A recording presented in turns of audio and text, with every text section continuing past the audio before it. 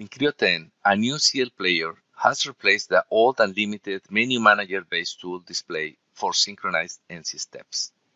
In manufacturing assembly, with synchronized assembly steps, select an operation on the model tree and click on Play Path on the mini toolbar. This enhancement provides a modern CL player with extended capabilities for a full display of synchronized toolpaths without the need to accessing the material removal simulation. The CL player provides a visual representation of the synchronized toolpaths.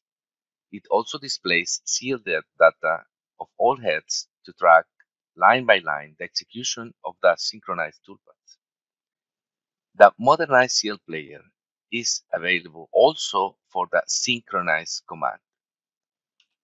The new CL player provides support for the following: solid tool display, step-by-step toolpath display, collision and gouge checks.